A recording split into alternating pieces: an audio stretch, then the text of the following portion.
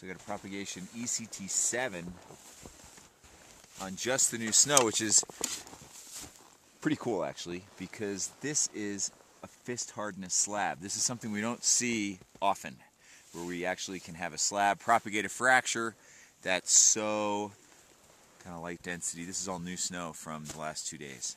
So it's probably not going to live very long, but we're going to be definitely watching this today. So it's ECT, what was it, 4? Can't remember.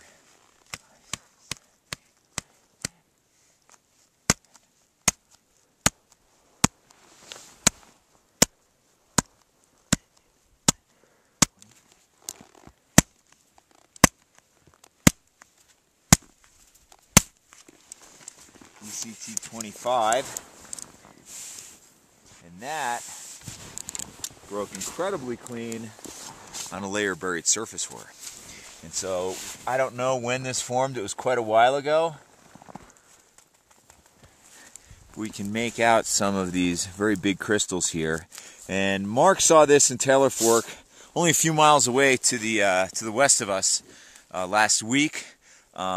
We're finding this in some slopes, or on some slopes, but not on others. We couldn't find it in Lionhead yesterday. We did not find it on a more south-facing slope on our way up. So obviously we know it's here. It's a problem, but you're going to have to look for it, and we'll keep digging.